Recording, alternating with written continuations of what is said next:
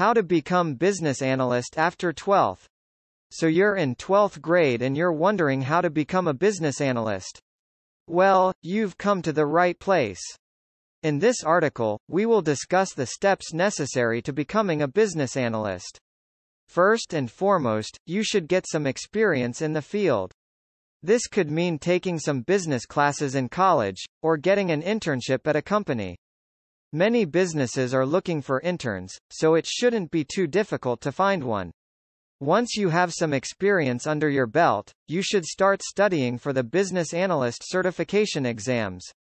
There are a few different ones out there, but the most popular is the Certified Business Analyst Professional (CBAP) certification from the International Institute of Business Analysis, IIBA.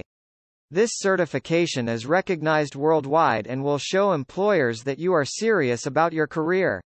Finally, network with other business analysts. Join professional organizations, attend conferences, and get to know as many people in the industry as possible. This will help you learn more about the field and may even lead to some job opportunities. So those are the steps necessary to becoming a business analyst. It takes a lot of hard work and dedication, but if you're willing to put in the effort, then you can definitely achieve your goal. Good luck.